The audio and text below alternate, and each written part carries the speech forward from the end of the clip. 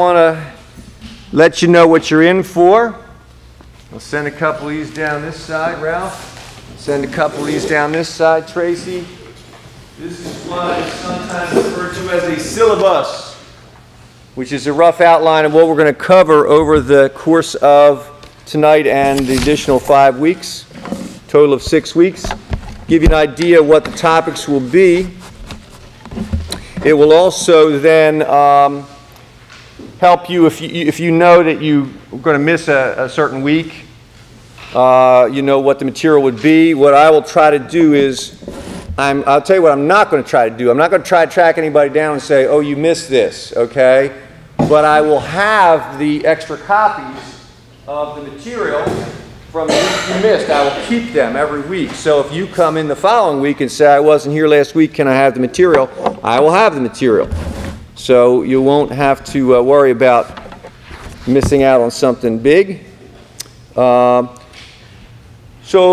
topics tonight then would include what is biblical counseling, preconditions in biblical counseling, and foundations of discipleship.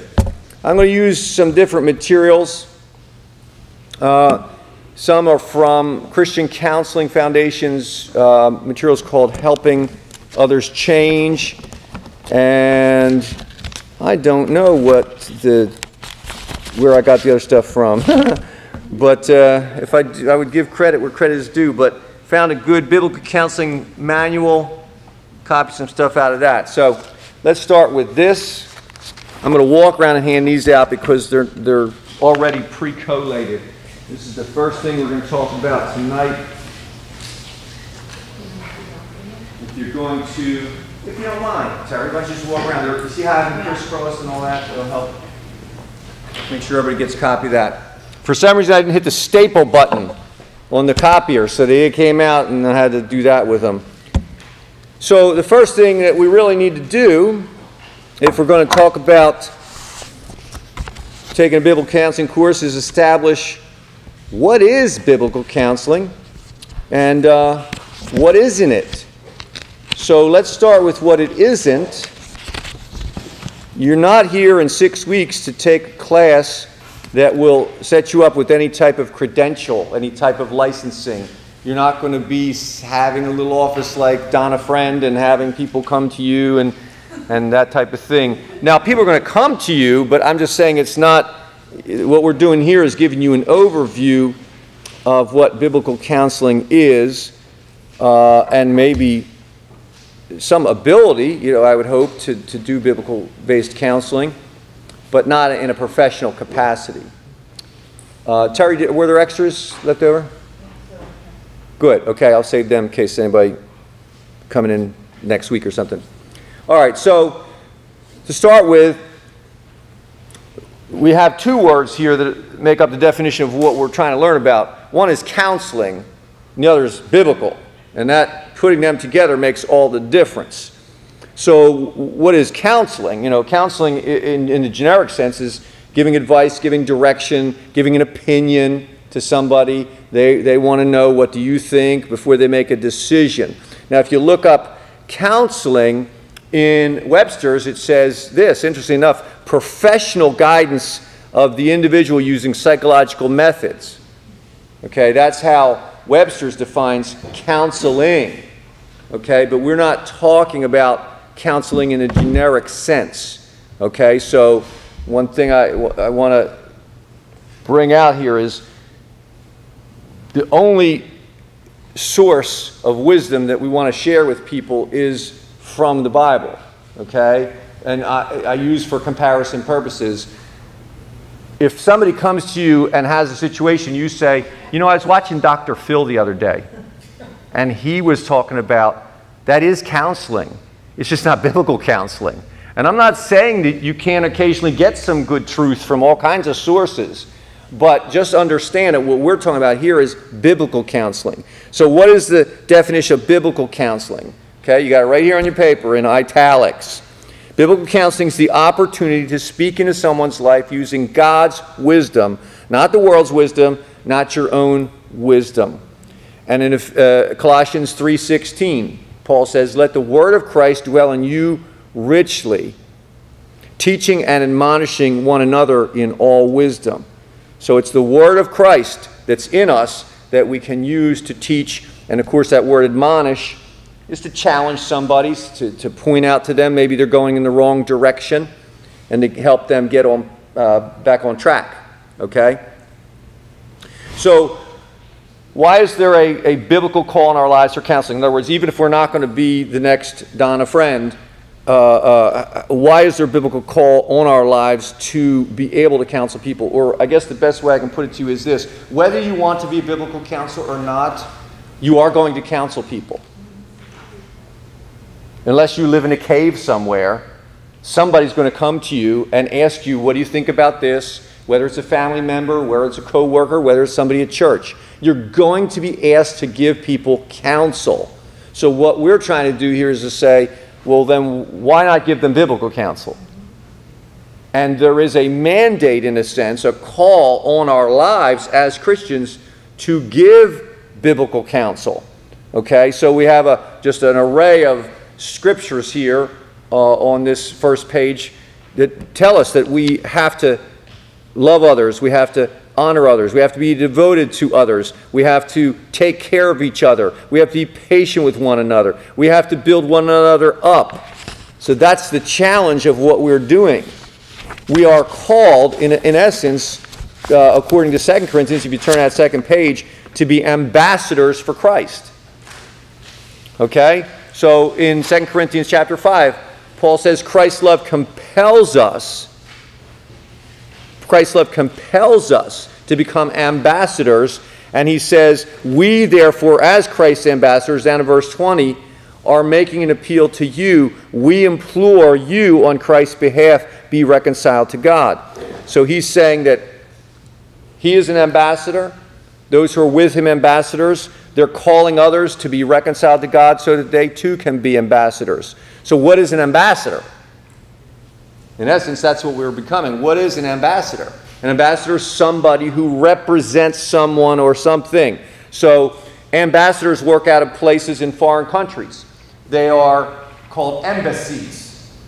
So our nation has embassies in almost every country in the world, except for some countries that we are not on good terms with. I don't think we have an embassy in North Korea presently, okay? I don't know that we have one in Iran. We may not, but there are a few countries, but other than those, we have embassies. Why? Because we want to be represented in all the countries of the world. In the same way, God wants his kingdom to be represented all throughout the world. He wants people to be serving him as his ambassadors wherever they are. So wherever you work, you're the ambassador of Christ in that workplace. You may be, if there are very few saved people in your family, you may be the ambassador for Christ in your family. So the ambassador represents three things: the message of the king, the methods of the king, and the character of the king. Okay, so that's what we're responsible for. It's not, the message of the king is not, what do I think about the situation the person's bringing to me? Okay? First of all, we have to acknowledge we're all human beings. So most human beings want other people to like them. So one of the things we have to kind of battle against if we're going to do biblical counseling is that what I might tell somebody as a biblical truth might not be as much what they want to hear as some worldly advice I could give them that they could go away saying what a great guy I am. But I don't have that option if I'm an ambassador for Christ. Because my message, the ambassador to our country over in France, when somebody comes to him about something, doesn't say, well, I think this or I think this. He says, my nation says this. That's who they're there to represent. Hello, ladies. Welcome aboard. There are two sets of papers there. Pastor Josh will get them to you, okay? Two sets of papers, and then just grab any seat that's free. So the message of the king is important. This is a tricky piece of the puzzle. When somebody comes to you and you realize you're being put in a position of an ambassador for Christ, you're being put in a position of a Christian counselor, biblical counselor, you've got to make a decision. Am I going to give them advice that might be palatable to them, might make them feel good about themselves and about me, or am I going to stick to whatever the Bible says, regardless of whether they like what it says? That's the message of the king. The other thing is the methods of the king. Okay? So one of the things we're going to realize is the Bible was never intended to be used as a sledgehammer. Okay? So even when we're bringing biblical truth to people, even when we're telling them things that might be hard for them to hear, the Bible gives a specific mandate. We're to speak the truth how? In love. In love. Okay, so it's not just the message of the king, it's the methods of the king. What is his way of presenting it? There's different techniques, different approaches to bring biblical truth to people that will help them be able to receive it better. The final thing, of course, is the character of the king. We represent Christ in how we interact with people, the love that we show them, the faithfulness that we show them, the compassion that we show them. So those are the three things about our ambassadorship, okay? All right, what is the relevance for everyday life? In other words, is biblical counseling just some archaic, outdated thing that might have been good back in Bible times but has nothing to do with today's world? Is the Bible relevant for today? Because it is indeed. Thank you. It was a rhetorical question, but thank you. Biblical counseling is good for every situation. That's what the Bible tells us, that the Word is good for all kinds of things. It's good for teaching. It's good for reproach. It's not just for crisis. It's not just for emergencies. Here's the thing, and we're going to really press into this. Flip to the third page here. This is really the crucial piece of why biblical counseling matters, because every single person has a heart. And I'm not talking about the part that pumps blood. It's interesting that we use that word for two different things, one being a physical thing in our circulatory system, the other one being the seat of our emotions and our will and all of our feelings, the heart. But we also know that not everybody has a heart, but the Bible tells us something about the heart. What's it tell us about the heart? Wicked and deceitful. It's deceitful and wicked. And it says that who can know it? So people not only, and this is, by the way, anytime I say people, that means all of us, not just the person coming to you for counseling, but you, who is trying to give them biblical counseling, have a heart that unregenerated, untouched by Christ, is deceitful, wicked, and you don't even know your own motives. So that's the problem. That's why biblical counseling is relevant and will always remain relevant. As long as there are people with wicked and deceitful hearts, there's going to be a need to bring those hearts into line with God's will and God's ways. And in doing so, in essence, what happens, the whole process really comes down to this. It comes down to engaging with another human being and taking the Bible as a mirror for their life and looking at the mirror and saying, what do you see when you look at yourself in this? Do you see that whether your life and the choices you're talking about making or the choices you have made, do you see that they line up with this? Or are you out of balance with this? In fact, maybe another way of putting it isn't just a mirror. It's kind of more like this. It's kind of more like a silhouette of Christ. And we're trying to line up with that silhouette and see if our image matches his image. Because that's God's desire, is to conform us to the image of Christ. Okay? I don't think any of us are there yet, but we're working on it. And probably, depending on how long you've been a Christian, your image today conforms more to that silhouette of Christ than it used to a year ago, 10 years ago, however long you've been a believer. And hopefully, if you're continuing to press in, it's going to look more and more like that silhouette of Christ in the days ahead.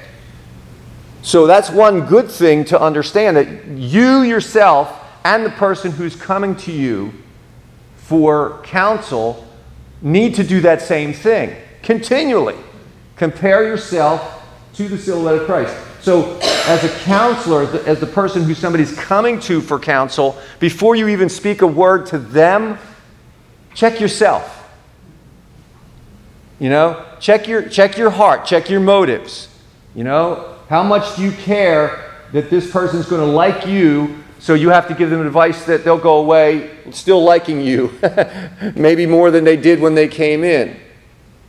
That's what you have to do first. That's what we, as the person that they're coming to, has to do first. Then the process involves saying, listen, this is one of the best things you can do as a biblical counselor is identify the fact that you and the person coming to you are in the same boat. This is what I have to deal with. I don't know about you, but this is what I do to help myself get through life, whatever area that is. Yep. I take the Bible, I take the image of Christ, and I compare myself to it. If you want to, I can help you do that too, and maybe that will give you some direction out of this. And in essence, I would almost say this to you, you have to kind of take a line that that's all you can do. That's all you can do. One reason why is because that's all you can do. And the other reason why is because if you offer any other alternatives, they may pick alternative B rather than be conformed to the image of Christ. They may be like, I'm not into that Bible stuff. Okay, well, that's all I do. That's all I can do. I don't have any other plan B.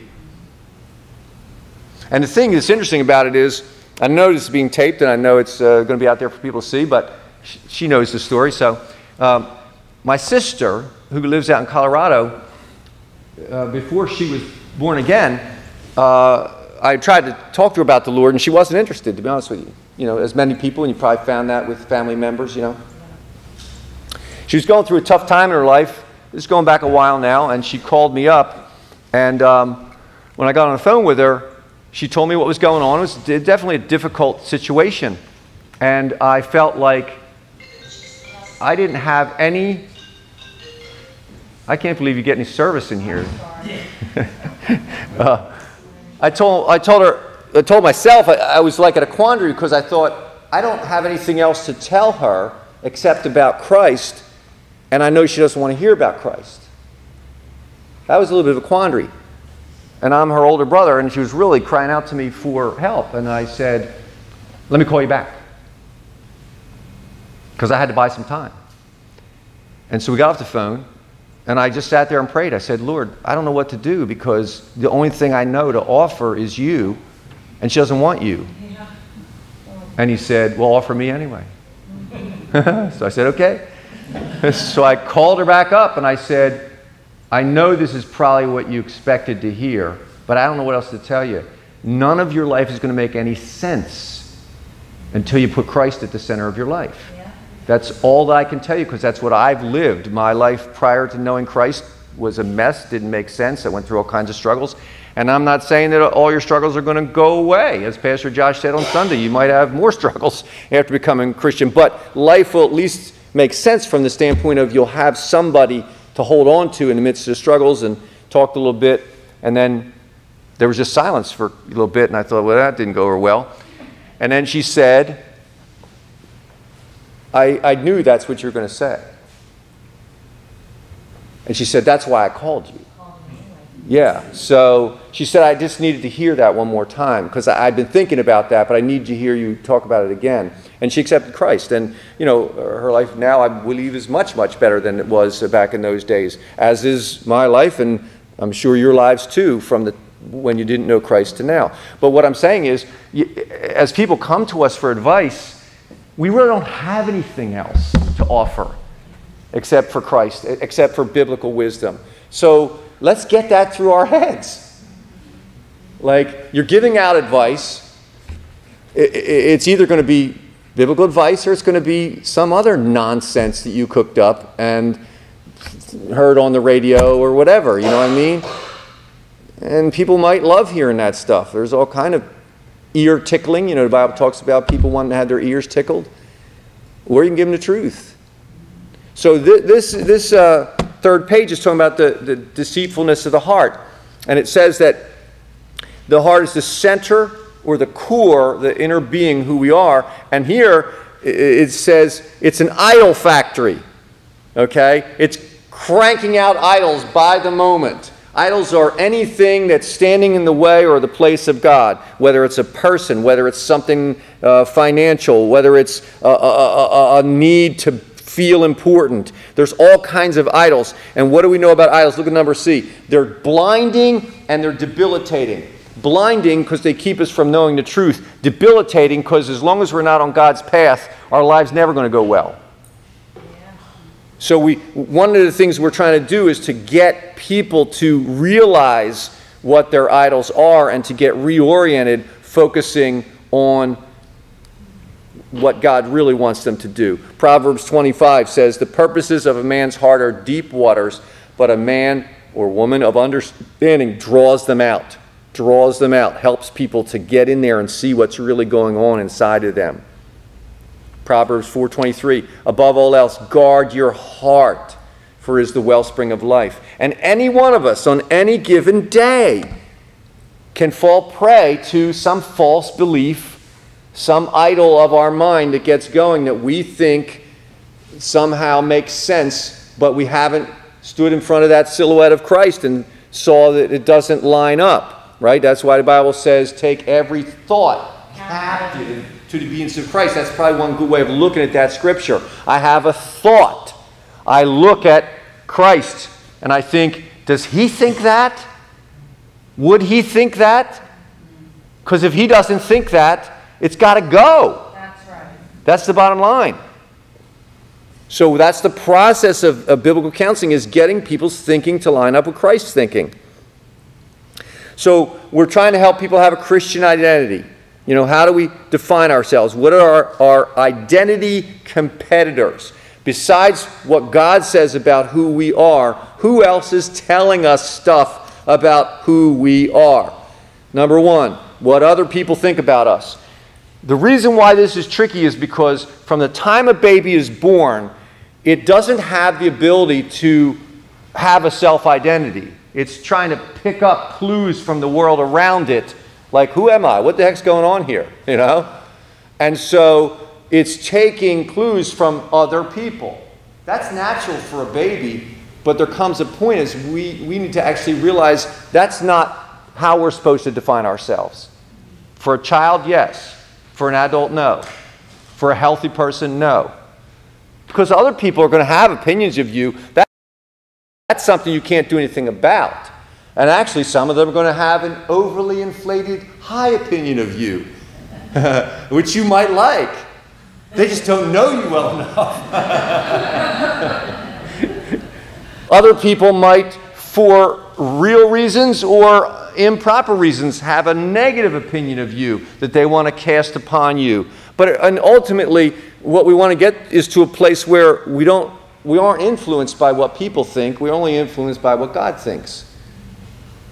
Yeah. See, when I'm the ambassador for my country, I don't really care what the French ambassador thinks of me. If he doesn't like my country's policies, oh well, that's my country's policies. And you know, it's interesting because at the men's meeting, I was talking about Matt Kamenosh, Dr. Matt Kamenosh, putting a scripture up on Facebook and getting a wicked response. I mean, people just crazy stuff they say. You know, well, I don't have to believe in your God and all that false teaching in the Bible. And I've been talking to Dr. Matt about it. And the other day, somebody did it again. He put something up there, and he's kind of called out to me tagged me on Facebook. He said, "Hey, Pastor Steve, you want to weigh in here?" Well, I don't want to weigh in. I don't want to weigh in against people who are talking nonsense, because the Bible says a fool has said in his heart there is no God. And the Bible says don't answer a fool and his follower, you'll become like him. So I'm not going to answer them directly. I did answer Dr. Matt by saying, Dr. Matt, I agree with you. Jesus is the living word, okay? All he had posted that day, I remember exactly, was John 1:1. Okay, in the beginning was the Word, and the Word was with God, and the Word was God. That's all he posted. And he got this harsh blast back. That's a bunch of nonsense. You can believe all the hocus pocus, that type of thing. Anyway, after I said my little thing, the guy posted again. He said, this is what he said, Jesus is a zombie. That's what he said, okay? Jesus is a zombie. In other words, you're believing somebody came back from the dead, you might as well be believing in a zombie. You must believe in zombies. That's the kind of thinking that's out there. And that's the kind of stuff you're going to come up against. If you decide that as a Christian, you want to be an ambassador for Christ, and you're only going to speak biblical truth, people are going to ridicule you, some of them, for that. So the first thing you have to do is decide, how are you going to be defined? Are you going to be defined by whether people criticize you for standing up for biblical truth? Or are you going to say, it really doesn't matter. I'm here to be an ambassador for Christ's truth, whether people like it or not. And Jesus forewarned us. He said, remember, if people hate you, they hated me first. So you might as well expect that. So we have to decide that. We're also trying to help other people determine what their identity is. Where are they getting their identity from?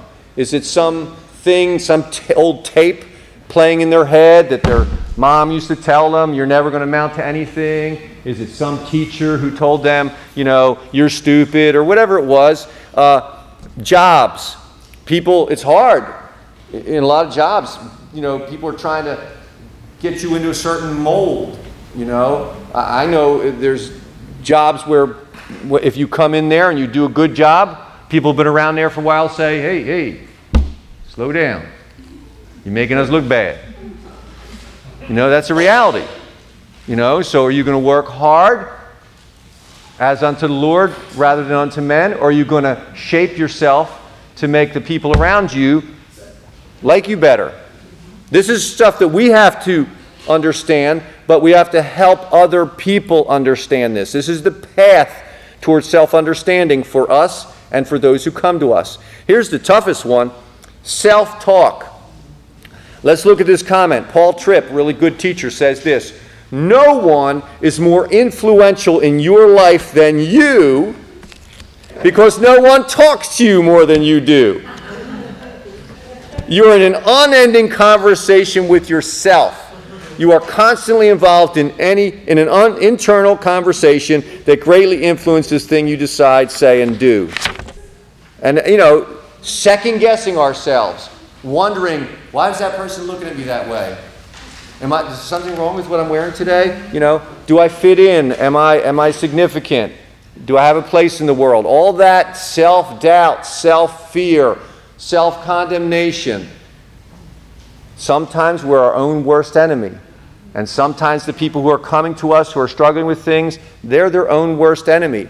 And we can help set them free of that by giving them a correct identity, helping them learn who they are in Christ.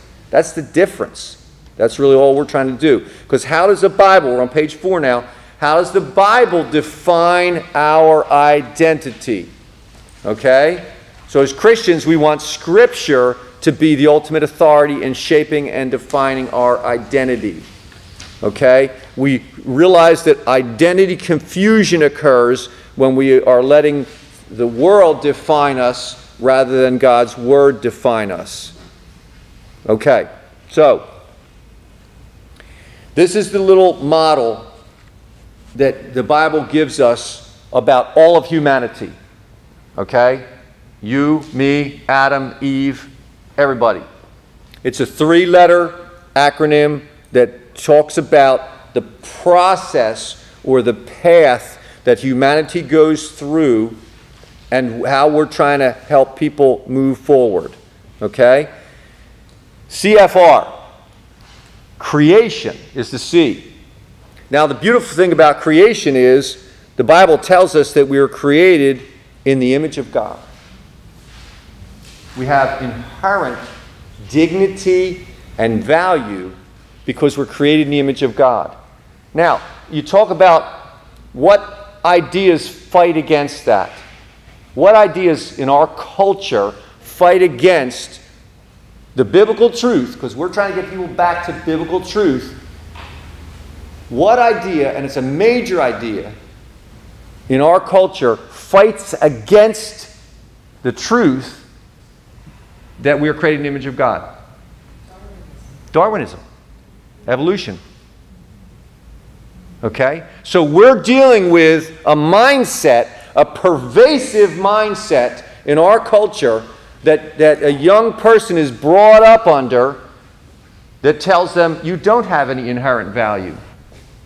Why, as a matter of fact, you're just a random bunch of cells that by happenstance descended over a long period of time from, because it's not bad enough that we're monkeys' cousins, as it were.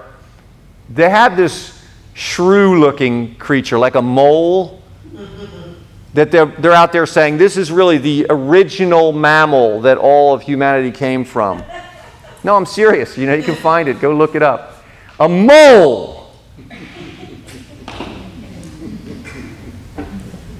Now, if your self-worth is based upon the fact that you're just a highly developed mole, it's pretty hard to overcome that and feel like I have value in this world. Because the other thing, you take that as like an underpinning, like a linchpin, a definition of who I am in the eyes of the world, and then you realize this.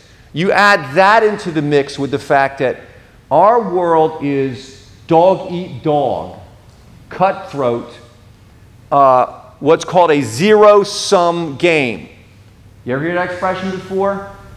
Okay, here's what a zero-sum game is and why it's so horrible in combination with the all you are is just a 100th generation mole. A zero-sum game says this: there's only so big a pie in the world of importance, of value, of significance. Therefore, if you're significant, I am less significant. So I have to fight you for significance. And one way I do that is I can be more significant if I put you down. That's a zero sum, okay? The pie has 100 slices to it. I want at least 50. So if I can get you to only have 49, then we're good. So if I knock you down a peg, if I can belittle you, if I can point out your faults, and now you're a little bit diminished, then I feel a little bit better.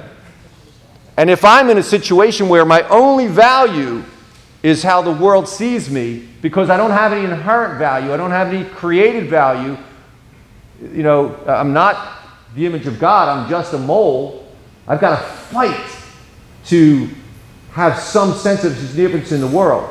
And the culture we live in accentuates that, feeds that, absolutely feeds that through a wonderful thing called advertising.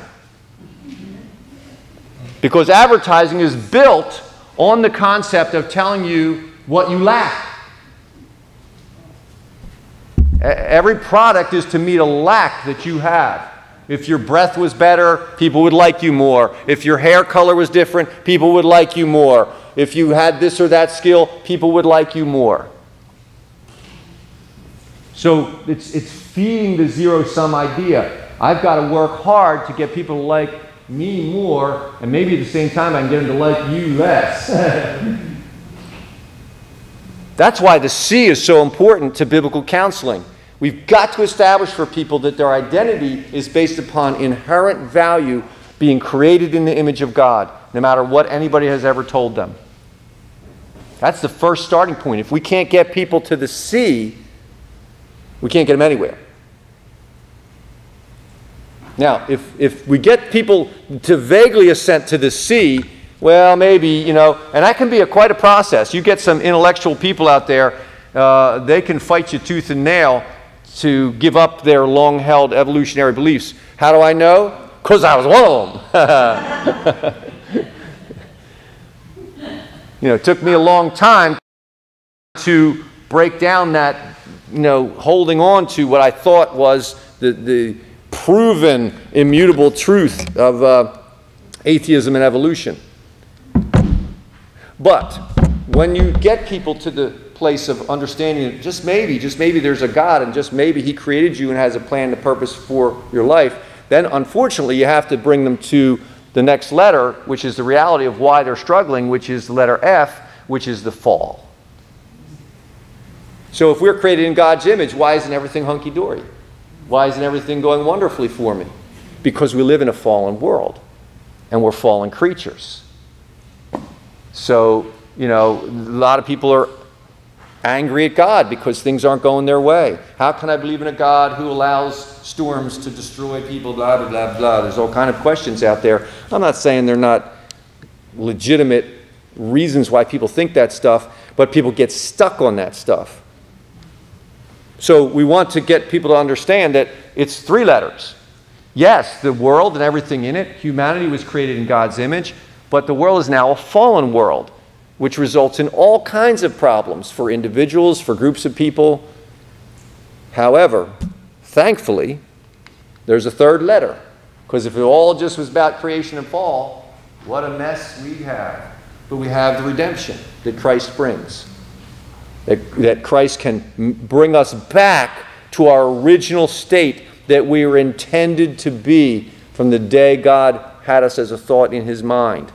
What did he want for us? And how can we become that person? Okay. So, I'm going to wrap up this little section. Pastor Josh says around 7:20 we'll take a break for 10 minutes. So let's, in the next 5 minutes, I want to cover 2 things with you, the last 2 things on this page. How do I help others with this? Okay. 1, don't spend all your time talking about horizontal circumstances. Okay? What are horizontal circumstances? Right? Stuff between me and other people. Stuff between me and my life here on this earth. It's all here. It's all here. But it's not here. Okay? So we've got to get people to recognize that the answers, the problem's here, but the answer's not coming from here.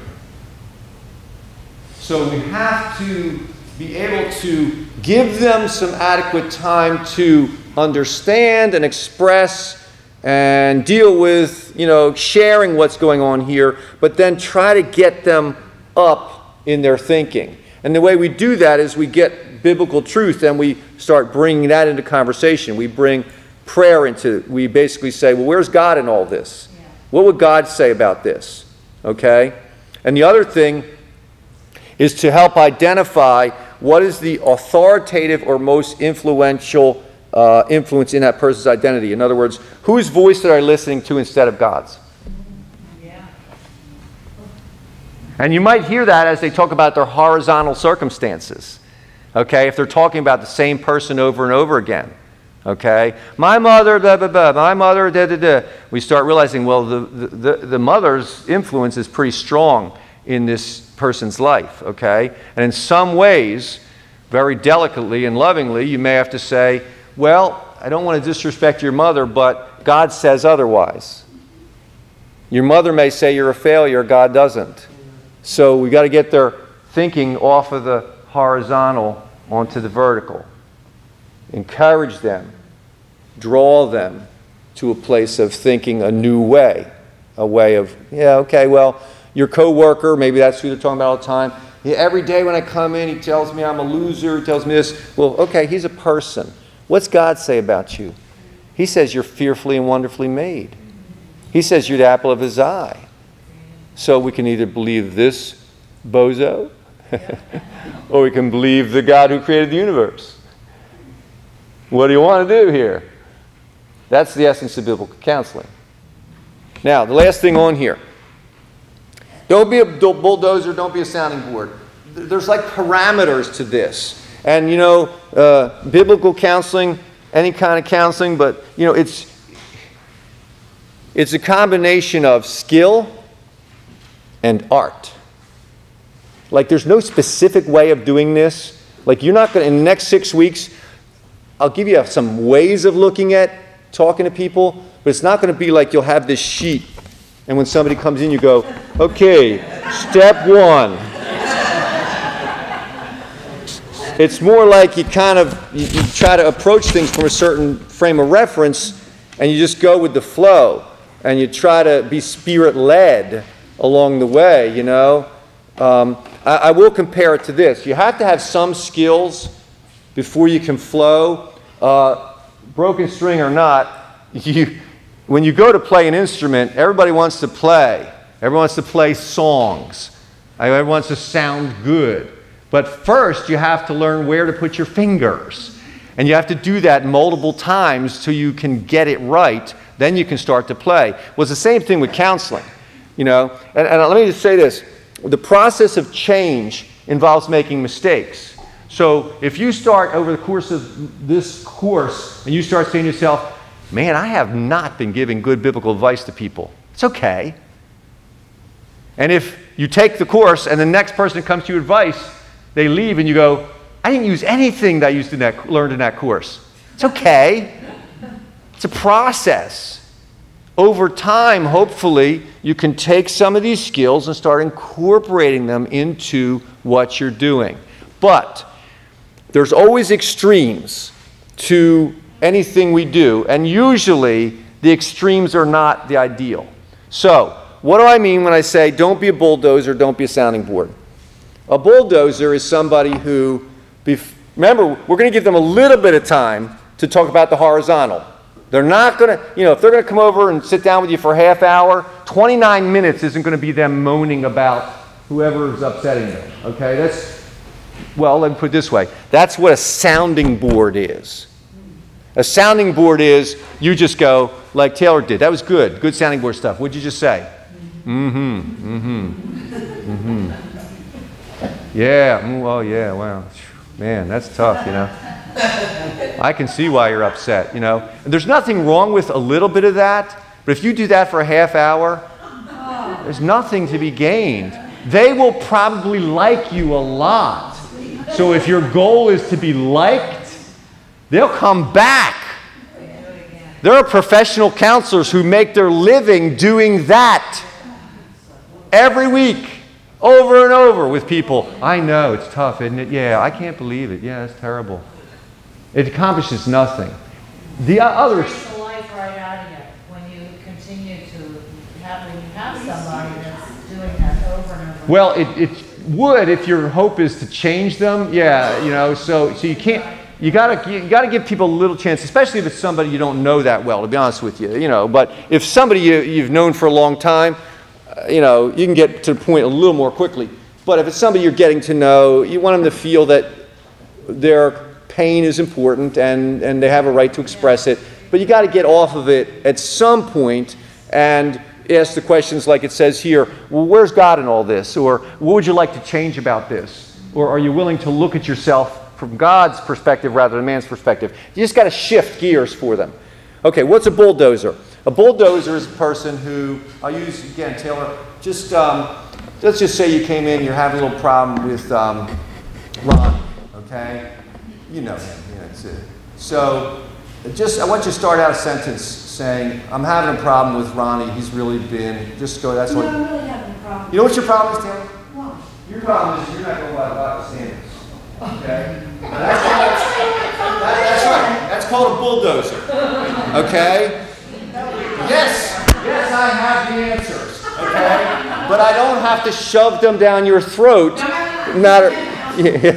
So I have to take the time to let you express yourself a little bit and ease into, it's tough. What we're asking people to do and what God's asking each of us to do is operate in a whole new way. We're being transformed by the renewing of our minds. But it's kind of like this. I'll tell you this one last story because I'm running into the break time here. I'll tell you this story, okay? When I was in junior high school, I took metal shop, okay? And in metal shop, where I was working on a metal lathe, which is turning a piece of metal at a very high speed. And I'm cutting it, and I want to cut back the other way because it creates a handle called a knurl. And I wanted to make this beautiful knurled thing. And in the middle of the thing going at whatever zillion miles an hour, I reached up and hit reverse.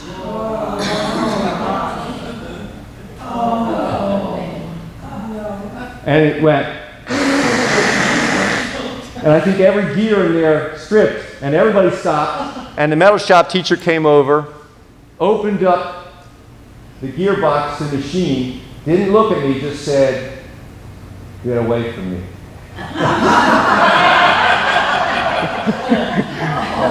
And I went and found a seat in the corner of the classroom. My point is, you can't shift gears that quickly on people either. Okay? they're living a certain way, they're thinking a certain way. We're trying to change their thinking. We're not going to do it by hitting the reverse button. We're going to do it by gently guiding them in a new direction. All right, you're on break. My question. Any questions? In other words, from what we talked about for the first hour, is there any thoughts, comments, things that you want to get clarified before we move on? Okay. Yes, Terry. When you shared about your sister, and you know, we're always supposed to just come from what God says. The point is that you didn't give up and you didn't get discouraged, because I've heard people say before, I can't talk to that person because they don't want to hear about God. But you were persistent and then, you know, prayed. So the point is that, you know, you just have to continue walking in that, and at some point God is going to honor, I think. You know? Yeah, I think it would be fair to say I did get discouraged, though, in all honesty, because I didn't want to go there again, and I think that's just typical of us as human beings. You know, the saying is once bitten, twice shy. It's hard to go back to people who have already rejected you and the message you're bringing. If I didn't love my sister so much, I don't know, you know, that I would have been able to press into that realm, but it's something we have to understand. There is a tremendous desire. I think it's a godly desire. I don't think it's idolatrous for us to want to have good relationships with other people. God made us to want to have friends and to, you know, share our lives with other people. So I don't think it's bad in and of itself. It can become an idol if I want to be liked by other people more than I want to please God. Yes. Then it's a problem. And it's especially a problem if I'm trying to give biblical counsel and it's easier to give unbiblical counsel because they'll like me better. Right. So, hey, Yannick, do me a favor. Tell Pastor Roger to stick to timetables so his students are, you know. You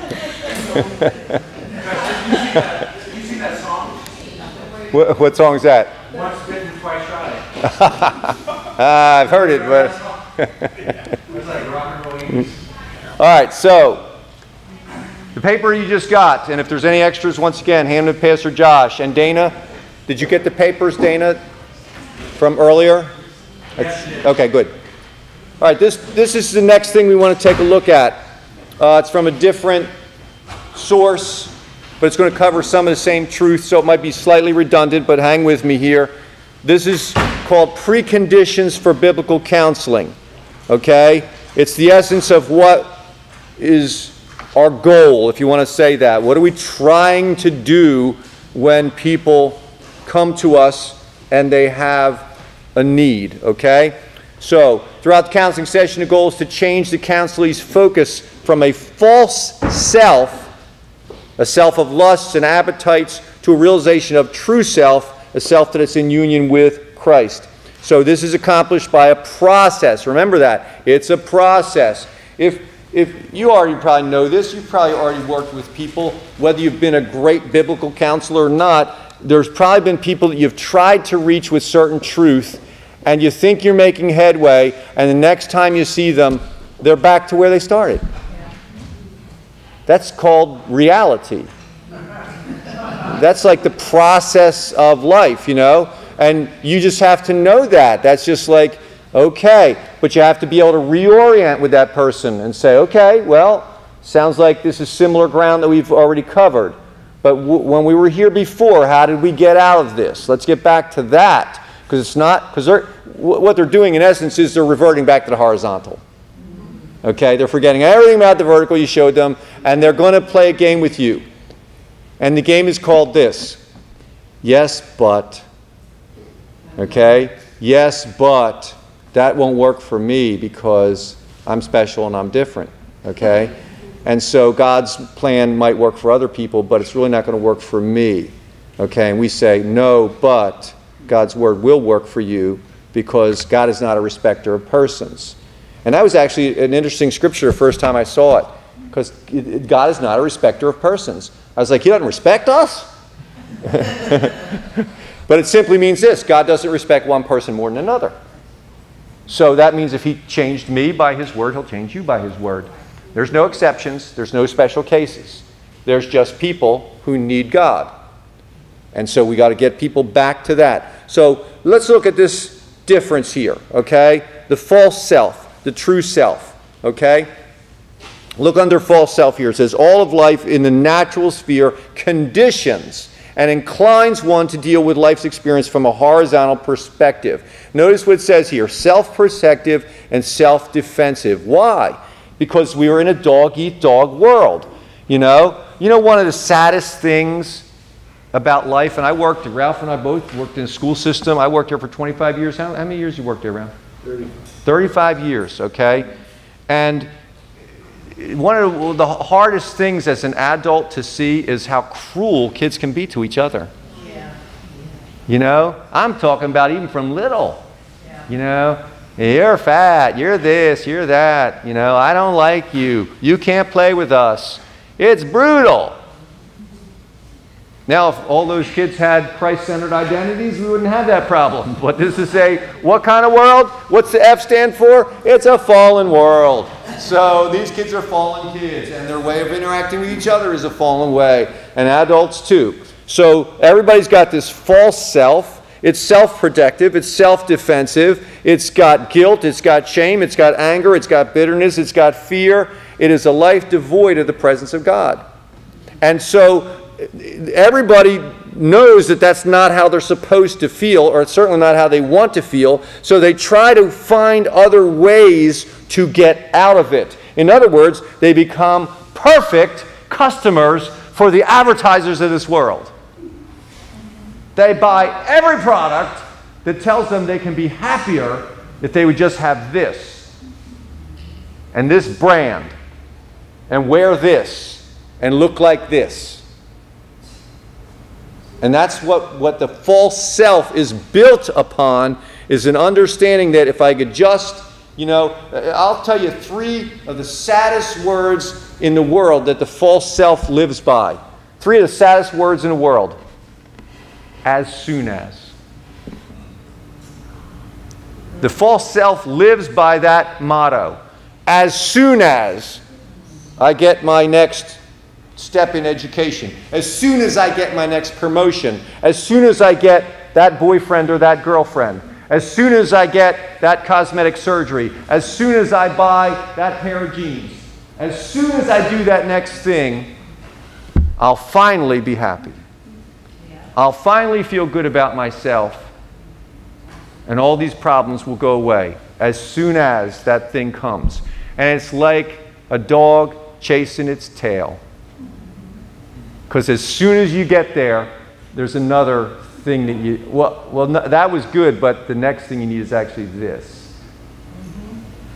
And people prey on that. It's amazing how, all these scams. How many people know what the Nigerian scam is? A Nigerian scam is this simple thing. You get an email, and it says that the Nigerian prince or somebody like him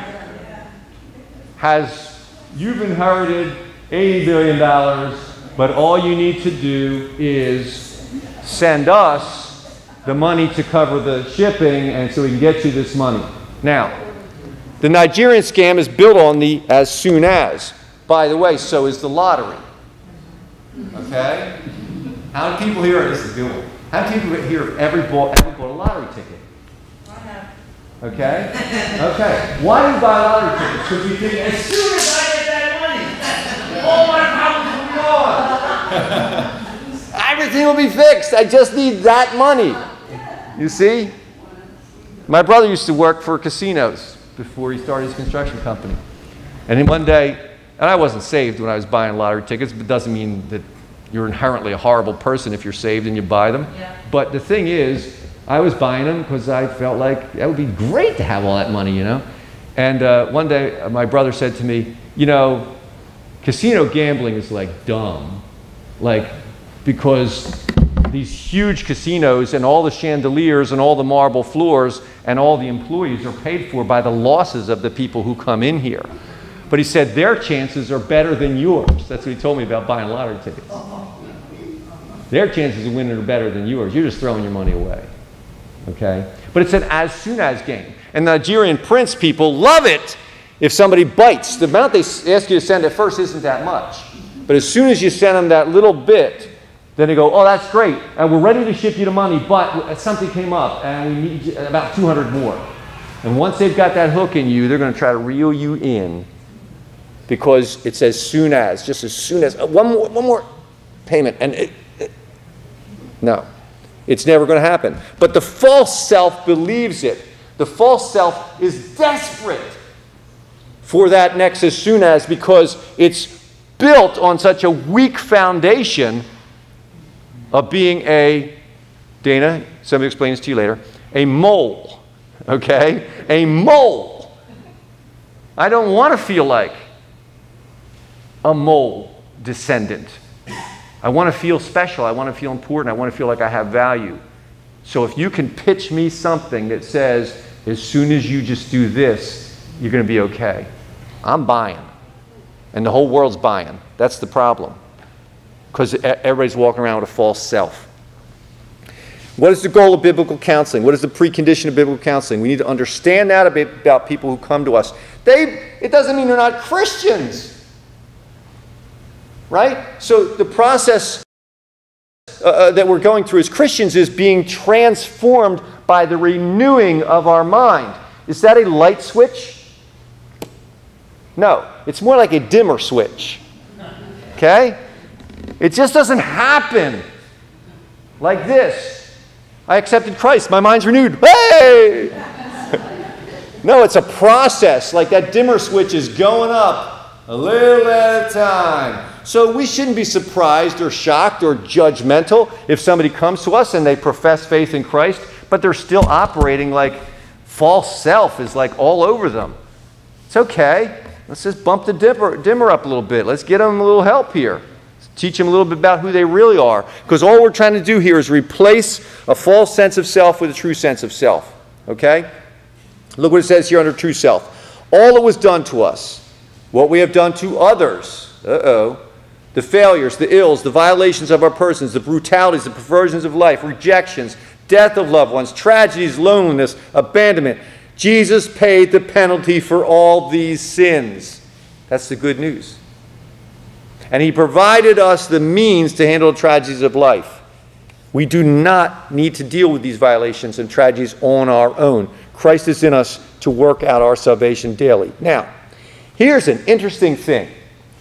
Underneath that statement, there are 1, 2, 3, 4, 5, 6. What? Scripture references. Why? Thank you. Because this is not about, that's your opinion. You know, you came to me, you have a false sense of self. I'll tell you, you're actually worth something. But I better be able to back it up. Because who am I to say you're worth something? What gives me the right to all of a sudden say that you have value? Is my opinion so magnificent that because I said so, you can feel good about yourself? Well, maybe, but not likely. Especially when you're dealing with somebody who has a hardened, false sense of self. You can't just talk them out of it. There's a tremendously funny Bob Newhart video. Do you ever want to find it on YouTube, okay? How many people ever watched Bob Newhart? Okay? Now, what did he play on his show? He was not the show where he was the innkeeper, but the earlier show. He was a psychologist, right? So in this show, on this little clip, this comedy clip, this girl comes to him, and she sits down. The whole thing's funny how he sets it up, but she sits down and she says she has this problem. She has these phobias, and she has these fears. And so he says, okay, stop it. She says, what? He says, stop it. You need to stop that. That's ridiculous. Now, because he's a psychologist, is his opinion so powerful that he can just say, stop it? And she'll just stop? Well, guess what? Neither is yours. That's why this is called biblical counseling, not Joanne counseling or Bill counseling or me counseling. Okay? You've got to have something that backs up what you're about to say. Now, I have wonderful news for you. These are listed by Scripture and verse. That can be scary for people. You know, where does it say that? It's in 2 Corinthians. Well, first of all, it's okay to have something with you. If you're going to counsel somebody and you want to do a little bit of preparing, look up these scriptures. Write them out on a piece of paper. But here's the bottom line. This may shock you, but go to your Bible and you'll see it's true. Jesus himself never quoted a single Bible passage by chapter and verse. Because there were no chapters and verses. He always said the same thing. It is written. Or have you not read? You can do the same thing. You can simply say, the Bible says. Now, what do you do when they say, where does it say that? You Google it. You go on Bible Gateway. You type in the key words. This is the modern world, people. Come on. There's a couple nice tools to have. There's a thing called a topical Bible. How many people have ever heard of a topical Bible? Yeah, I gave you one. So you take a topical Bible, you look up a topic that they're struggling with, anxiety, depression, fear, whatever it is, it'll direct you to all kinds of scriptures. Or a concordance. You go to the concordance, it directs you to certain scriptures that have certain key words in them. Or Bible Gateway. It's probably one of the most beautiful things ever created, and it's free. But the key is this. Let me tell you something. When people are talking to you, you've got to trust that the Holy Spirit, Jesus told his disciples that the Holy Spirit would bring things to our remembrance. Okay, now that's a key word. That's an interesting word. Can I remember something that I've never learned? No, I can't. The Holy Spirit will bring things to my remembrance, which means if I say, Holy Spirit, help me remember that, and the Holy Spirit says, dude, you don't read your Bible. How are you supposed to remember anything? There's nothing in there. I'm not going to help anybody, let me tell you. So, please understand that the only way that people are going to get something from you is if you were to have it in you. You don't have to have the whole Bible memorized, and you don't have to know things by scripture, by chapter and verse. You do have to know the truth. You have to know what God's Word says. When you share it with somebody, and by the way, just the simple authority saying, but God says this about you, or the Bible says this about you, they may take your word for it. But if they say, where does it say that? And they may say that for one of two reasons. One, to challenge you. I don't believe it actually says that. Well, you say, well, let's look it up. Let's see what it says. It says it right here. Wow, that's surprising. I didn't know it said that. Well, let's lock in on that. They may ask you, they're not challenging you, they're excited to hear that. When they say, where does it say that? They're not saying, I don't believe you. They're saying, I want to see it for myself. If that's true, I want to lock that in. I want to tattoo it on my forehead backwards so that when I look at myself in the mirror, I can read it. That's what we want to get people excited about, the truth of God's Word. So these particular scriptures here, and in this particular, I'm going to give you out some papers from the same thing. You're going to see lots of scripture references. I asked Pastor Josh because I didn't know, and I know that Dr. Rudin grades homework from the foundational level courses. I said, now that's right, Dr. Rudin has surgery, so Pastor Josh, and who else is grading them? Celeste? I grade advanced. You grade advanced, okay. But I said to him, am I supposed to give out homework? Okay? I'm not giving you any homework. But if you want to get serious about being a better biblical counselor, look up some of these scriptures. See what the Word of God says. Because these were not randomly picked out of a hat. They're pertinent. They have to do with establishing a sense of true self. The people who wrote this are trying to get us to focus in.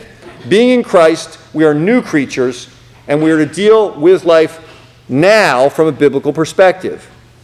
Listen to this. Our problem is not with Satan, not with people, not with the circumstances of our life, but our big problem lies in our relationship with God. Do we believe what he says about us, or do we believe what the world says about us? Our focus, our goal, is to change from a concern about self to a concern about God's glory that is accomplished by our godly responses to others and to life in general. Okay, this is the last piece of paperwork you're going to get tonight. Pastor Steve, can I just... Terry, yes. Well, we'll pass this down. What about the person that says, I don't believe what's in the Bible? Well, the reality is, that's where you got to draw the line. That's what I said earlier. You're not going to be able to help all people. Okay? And if you're in that situation where somebody says, yeah, give me some answers, but I don't want to hear about the Bible, you basically have to say, I'm not your person then. You really do, because what else are you going to give them? And I think if you take in that stand and say, listen, all I can tell you is this, and this is probably, there's different verses that for each one of us really mean a lot. One of my favorite verses in the Bible is from Gospel of John, where there's a man born blind, and Jesus heals him, and they take him before the Sanhedrin, and they ask his parents first, well, wait a minute, was he really born blind? His parents are afraid. The Sanhedrin's a powerful group. They say, well, he's grown up now, ask him. We don't want to, don't get us in the middle of this. So they ask the guy, he says, yeah, I was always blind. Why? They said, well, this guy, this Jesus guy who healed you on a Sabbath. Therefore, he's a sinner. And the guy says, well, whether he's a sinner or not, I don't know. Like, you're the experts on that. Here's what I know. I used to be blind. Now I can see. That I know. And that's the perspective I think we have to take when people come to us and they want counsel, is to say, listen, I don't know about you. I'm not you. I don't live your life. Here's what I know. For me, Christ made all the difference. For me, the Bible had the answers. So that's all I have to give you. Because I don't have anything else. And if you want something else, I'm sure you can find 10 other people to give you something else. And if you're happy with that something else, that's wonderful. If you're not, come back and see me. Because I'll still be here. And the Bible will still be here. And Christ will still be here. That's our bottom line. All right? All right, last little chunk here. Foundations of Biblical Counseling. Self-knowledge. When born from above, the human spirit is regenerated and united with the Spirit of God. This is crucial. We have an alive spirit. When we are born, I don't know if you know this or not. This is kind of a thing to get a perspective on. When we are born on this earth, we are actually born 2/3 alive, 1/3 dead, according to the Bible. Every human being born on this planet is other than Adam and Eve. They were created, not born, but 2/3 alive, 1/3 dead. We have a physical body, born alive, comes out of our mother's womb, we're breathing, we're good to go. Along with that, we have a soul. Okay? The soul is what we referred to earlier as the heart. It's the feelings, it's the thought, it's the emotions, it's the will. All that is called the soul. Now, sometimes people confuse the soul with the spirit, but they're not the same thing. And the Word tells us that what can divide between the soul and the spirit? The Word of God can separate those two out. Let's be clear. There's this and then there's this. When we are born again, what is being born again? The spirit now comes alive. So what we're all of a sudden dealing with is we are now whole for the very first time in our existence. The day we receive Christ, we are now a fully alive person. The problem is this. At whatever age you came to know Christ, and some people come through Vacation Bible School, they're children, they accept Christ early. Some people are dense and take longer, like me. So, to whatever age you are, when you come to Christ and your spirit becomes reborn, your soul has had a head start. That's the problem. In fact, your soul and your body have a little deal arranged. Okay? Your body tells your soul, I want stuff. And your soul says, cool, I'll get it for you. Right? Your body says, I want to eat. Your soul says, well, there's cookies right over there, man. Let's go get them. So your body's constantly making demands, and your soul is constantly saying yes.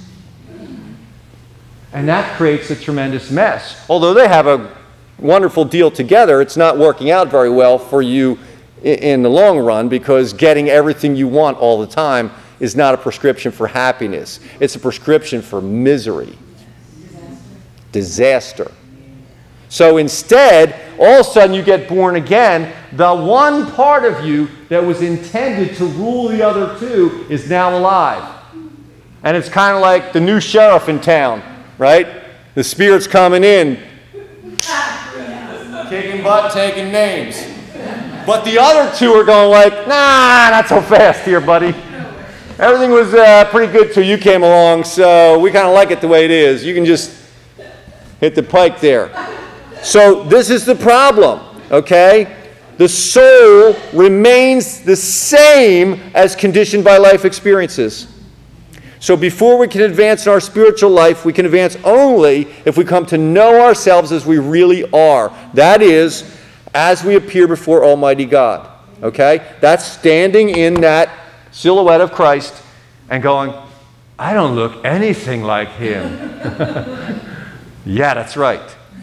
Because you've let your soul and your body have their way for so long, you are totally out of his will. Totally. And the process now is to obey your spirit that wants to bring you in line with his image. That's the process. That's what God wants. And as counselors, as a biblical counselor, all you're doing is helping people identify this process and encouraging them to participate in it. You can't change anybody. You can point out to them, you can help illuminate for them what needs to be changed. You can encourage them to make the changes.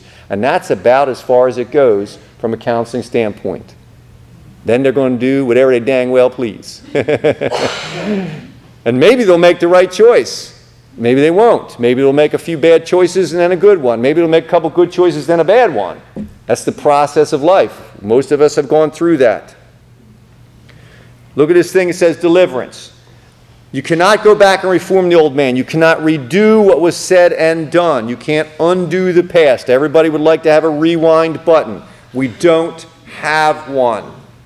Instead, we can look at life now from a different perspective. We can experience forgiveness. We can forgive others. We can realize that God forgives much. I love the fact that the Apostle Paul says, you know, I used to be, and I'm just using this phrase, but he says, I used to be an idiot. I was running around persecuting the church. I didn't know anything. I didn't know better. And this is what he says, but God forgave me because of my ignorance. And I think that's a beautiful perspective. To be able to say to people, look, you did some stuff. You didn't know any better. It's okay. You were trying to figure your life out, and it wasn't making sense, so you tried to make sense of it, and you didn't. That's why you're coming to Christ now, because he can make sense of it. But to get people to be able to look at their past, a lot of that is the process when people go through inner healing. It's a process of going back, letting the Holy Spirit reveal some things, and just reframing your perspective. Yeah, I wasn't the person now that I am now. I wasn't that person back then, so I did some stuff that now I look back and I regret. But I can't bind myself up in that regret. I have to get free of it because God has forgiven it. And so I can move on. The answer to healing the soul lies here. Loving the Father by obeying His commands. Unresolved actions of the past are to be dealt with in the present in the spirit of repentance and reconciliation. So that's how we're dealing with the past. How are we dealing with the future? Moving forward, we're dealing with sanctification. Sanctification is the work of being set apart, of becoming different, allowing the Spirit to take its rightful place in running who we are. So it says to establish this. Our aim is to work with the disciple, that's the counselee, whatever you want to say, to establish a standard from which he can work out his salvation. Okay? So what are the guidelines for that standard as we say to people? Well, once again, a good catchphrase, I don't mean it as like a cliche, but I think a truth we can stand on is this. What has helped me is, and I'll finish that sentence, okay? What has worked for me is, or I have found out that. Okay? What does that look like? Because these are the things we're going to say to people. Okay? I have found out that loving God and obeying His commands is what works best for me. Okay? Not blaming other people, not holding on to anger, but saying, God, what do you want for me from here on out? I just want to do your will. Judging self. Now, this is not a negative judging. This isn't a condemnation. There is a big difference, and we have to help people realize this between two words that sound very similar: conviction and condemnation. Okay? There is a conviction process that we're going to take people through, and it's not a fun thing to do. Okay? Nobody likes to have their teeth drilled by the dentist, but there's decay there. It needs to be taken out. So the conviction process is identifying decayed parts of the soul and saying, that's really not, that doesn't line up with how God wants you to live. Are you ready to stop that thinking? Are you ready to change that behavior? Because at this point, it's not helping you, and it doesn't line up with who God made you to be. So it's a process of allowing the Holy Spirit to take charge and to direct how we're supposed to be. This is a beautiful phrase. It's the second to last page that you have here, okay? It says this, second paragraph. How we respond to offenses and irritations of life reveals the spirit that is in us, okay? Or we could finish that or extend that by saying it reveals that the Spirit is not in us.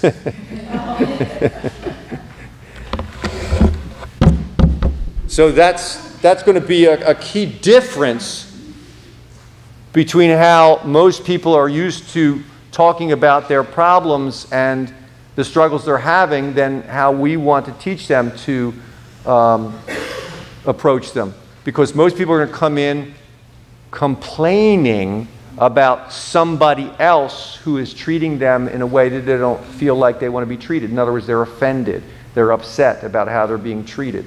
So that's the process we have to help them identify. First of all, if that person's opinion means so much to you that you want to consider that maybe their way of talking about you is more important than what God thinks about you, then aren't you making them an idol? That's something we have to, that's conviction. Okay, it's not condemnation, it's just, could we consider possibly? You know, God says, and if God says it, we can say it, come now, let us reason together. Right? The process of counseling is, let's reason about this, let's consider this, let's look at this from some different viewpoints. I can see where that's probably hurtful for that person to talk to you that way. I understand that. But what would God want us to do about that? Because what is the next thing here that's really crucial? Forgiving and reconciling. Forgiving and reconciling. Listen. This is what do I call it? A very descriptive analogy that somebody used. I think it might have come out of AA, but I don't know where it came from. I just like it. Okay? It says holding bitterness and resentment is like wetting your pants and thinking the other person's going to feel it. Okay? You ain't hurting nobody by not forgiving them. You're just hurting yourself. That's the reality. Okay? The other corollary to that is having unforgiveness and bitterness is like drinking poison and thinking the other person's going to die. It's not, you're not hurting the other person by being unforgiveness. There's a set of prayers that I pray, one each day. They're from the book called The Power of the Praying Husband. And they're prayers that husbands can pray for their wives. I've given them out to men at different events we've had, but one of them, because I've been praying them for 20-some years, I know most of them almost verbatim. One of them is about, it's praying for my wife that she would not get caught up in any unforgiveness. And it uses this phrase. It says, help her to understand that forgiveness doesn't mean the other person was right. It just means she wants to be free. And that's the key here. You know, we don't have to validate that how somebody's being mistreated is acceptable. It may be totally unacceptable. The question is, do you want to be in bondage to that? Do you want to be tied to that? Do you want that to be the prevailing emotion that's with you every moment of the day? Or do you want to say, I don't want to be connected to that anymore. I want to be free of it. Then you can free yourself of it by forgiving. Just by choosing to say, I'm not connected to that person. I'm not connected to what they did to me. I am now choosing to release it to Christ. Because ultimately, He will judge. Vengeance is mine, saith the Lord. I will repay. So we can just free ourselves from all of that. That's a wonderful, beautiful part of a counseling process. Now, the next thing on here, daily devotions. Once again, we should be the example to people who are coming to us of people who are in the Word. Okay? Pastor Josh mentioned on Sunday, our friend Chris Fedor was talking about how the daily bread has made a difference in his life. The daily bread, how can I say this without sounding too harsh? Bare minimum. Read the daily bread. Get a little snippet of Scripture. Get a Bible app on your phone. Read a Scripture. You'd be surprised. Now, you're going to be surprised about this. I'm going to brag, okay? Not about my Bible app. I'm going to brag about this. Ralph? What's that little number up there? 213. 213. 213 days in a row, I have been on Duolingo. You know what Duolingo is? It's a little phone app to teach you Spanish. 213 days I've been doing that. Because if you miss a day, you go back to 0. I don't like that. But if I can dedicate myself to 213 days in a row of this little phone app to teach me a few Spanish words every day, can't we devote ourselves to the Word a little bit? And once again, we need to be setting that tone with people who are coming to us, because one of the things we're going to encourage them to do is some type of daily devotion. Why? Because that's what changes our lives. We've got to encourage people to get in the Word. We've got to let people know if you're in the Word, you're going to be less likely to get stuck with bad thinking, because you'll be able to take your thought, compare it to what God's Word says, and go, that's not right. Of course it's not right. God's Word says this, and you're thinking this. So now you have a choice. Let that thought go and think godly thoughts instead. But people can't do that unless we're encouraging them to get in the Word, read the Word, know the Word, and along with devotions, what's it tie into that? Devotions and what? Meditation. Okay? Meditate on God's Word. Think about God's Word. Try to consider, how does this apply to my life? You know, that's one thing beautiful about the daily bread.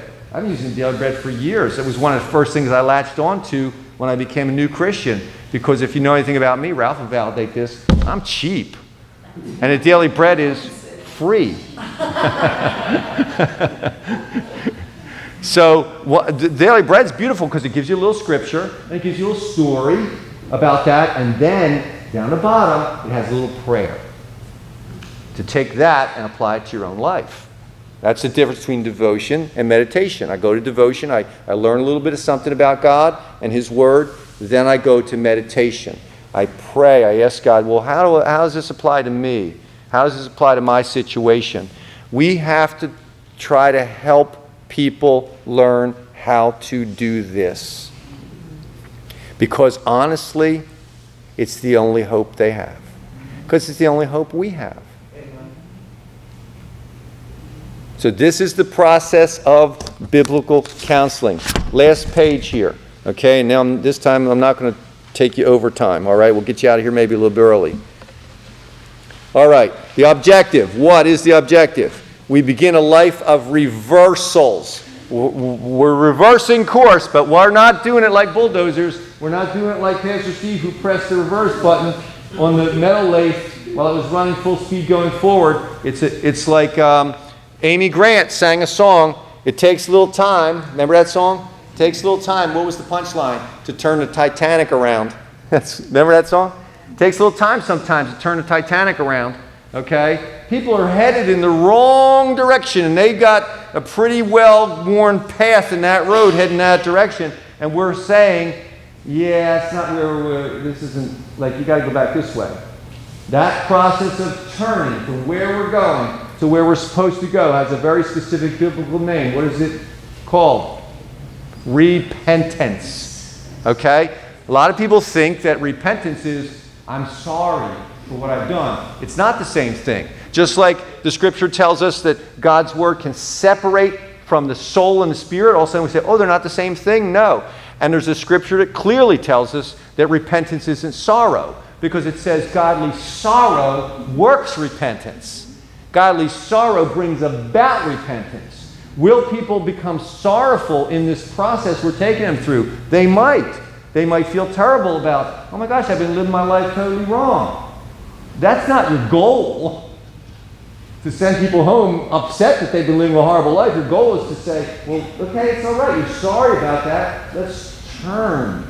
That's all God's asking you to do. You know, at that moment when people are coming to that realization that their life is a mess and it's their fault, no matter how many people they've been wanting to blame, the truth comes home and they realize, I've created my own mess. That's okay, because that's a good time to take them to a very, very familiar, very well-known story found in Luke chapter 15 called the parable of the prodigal son. Okay? Which makes two very clear points. One, yes, he made a mess of his own life. Two, his father was waiting for him. All he had to do was turn around and go back. And so we're trying to get people in this transformational process, a life of reversal. The issues of the past are going to be dealt with in the present in a biblical manner. Daily offenses and irritations of life are going to be confronted and dealt with as directed by the Holy Spirit. Two things are going to happen simultaneously. The self, we should say this, the false self is dethroned and God is enthroned. Okay? The stage is set for a drama of being conformed to the image of Christ by practicing loving God, judging self, not condemning self, just judging, just holding ourselves up against that silhouette of Christ. Forgiving others, reconciling, doing daily devotions, daily meditations.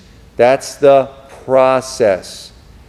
And once again, for most of us, if you honestly think about it, when people come to us, is that what we're doing with them most of the time? Probably not. Probably not, or you wouldn't be sitting here in this classroom. Okay? We're trying to learn how to do this. Okay?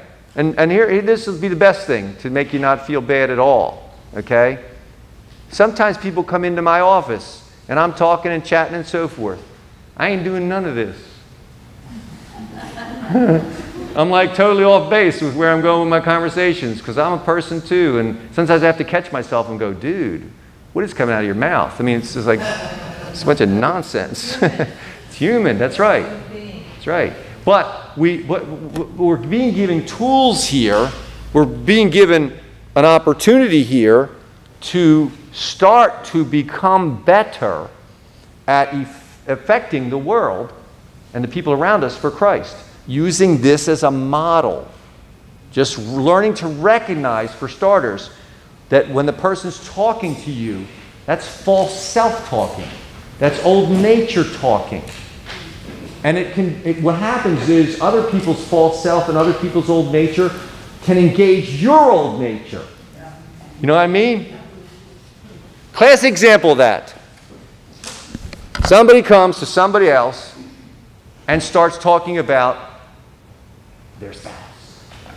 Okay? The natural response is, yeah, my wife's the same way. That's one old self talking to another old self. Okay? That is not biblical counseling. It's not even remotely close to biblical counseling.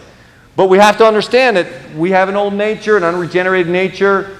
People coming to us have an unregenerated nature. Here's the thing, maybe the first step, very first step. That's all. Everything comes in little baby steps. So, first step is to realize this. When people come to you and start a conversation, first step, recognize that every conversation is a potential opportunity for biblical counseling. That's all it is. And if you start to frame your conversations through that and start to say, well, maybe I should try to help this person from a biblical perspective with what they're bringing to me. Then you can start to look for signs. You know, what are they conveying about false self? You know, what are the clues that they're operating outside of how God would want them to see the situation? And then, very gently, very humbly, acknowledging that none of us are any better than anybody else and we've all made our mistakes. Maybe even say that. Listen, all I know is I've made a lot of mistakes in my life, but what has helped me was to stop and think and ask myself, what will God want me to do? Do you think maybe we should do that in your situation?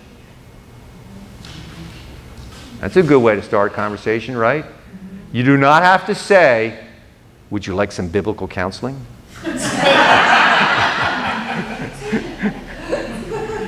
You do not have to say, I took a class at PBI.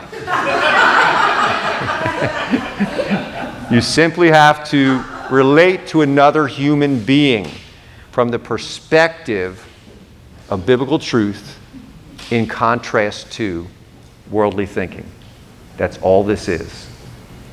And over the next weeks, we're just going to try to get more familiar with it, get a better understanding of some of the things you might encounter and how to handle them. And I believe if you look at your syllabus, in the final week, we're also going to cover crisis counseling, which is a whole separate animal, because you don't have a lot of time to think in a crisis. But you can still, that's why it's the last week. Because if you have some of this as a background, you can still respond biblically to a crisis, no matter how tough it might be. Okay. Again, before we close, any questions or thoughts or confusion I may have created unintentionally about any of this? Have you ever had a scenario where, for example, you've had to, you've had an individual and it's continually, they're talking about the same thing over each and every time, and it comes to a point where you ask them, did you do what I suggested to do? And they tell you no. Well, then I'm asking you to do that, then come back and see me. You know what I mean? It's almost like giving them the tools. That's a good question, and it is a little different in my role as it would be for maybe somebody coming to you, because my role is a little more professional as a pastor. Well, I'm just asking. No. It's a good question. I just want to differentiate. Yeah. Okay? I have had people that I've asked that exact question because they're coming back with the same scenario multiple times, and I'll say, well, look, we talked about a plan for this, and we had thought, that this would be the thing. We agreed, as a matter of fact, that this would be the thing you might do differently in that scenario, but it doesn't sound like you're doing it. And so I don't know what else I can say at this point. We can't really go forward until you're willing to do that thing. So I'm not sure we should even schedule another session because, well, I think we're at an impasse right now, but when you want to take that next step, that's okay. These are things I think you might need to do. Now, that's a little different to do with a friend. You know, you don't say, I don't think we'd be friends anymore. Because you're like, not listening to my advice, you know what I mean? I wouldn't say that, but I've actually said to you know, I'd say always constantly calling, I'm sorry, but you know what, I love you, I care about you, I've given you some tools, and I'm asking that you, until you do those things, please don't call me about those same issues. And that's the key, Terry. Yeah. You know, you can say, look, we can talk about all kinds of things, but I don't think we can talk about this issue anymore because I don't see that you're making the changes that need to be made. And, you know, you can even say, maybe my advice isn't what you're looking for, but I don't have anything else more to give you in that regard, in the context of that concern that you have. Yeah, you have to draw that line at some point. Unfortunately, you wish you didn't, but you probably do. Okay, now I can see Pastor Roger, that slacker, is letting his people out. So I want y'all like me, so I'm going to let you out too. So let's just close in prayer. Father God, we just thank you tonight for your goodness, and I thank you for everyone who came here tonight and their attentiveness and just the great opportunity we've had to discuss a new model for how we interact with people that we haven't thought of in the past as people who are coming to us for biblical counseling, but they actually are, whether they realize it or we realize it, because that's our calling as your ambassadors to bring your truth to a hurting world. And we ask you to help us over the course of these weeks to just become more proficient at doing that. And we thank you for this tonight in Jesus' name. Amen.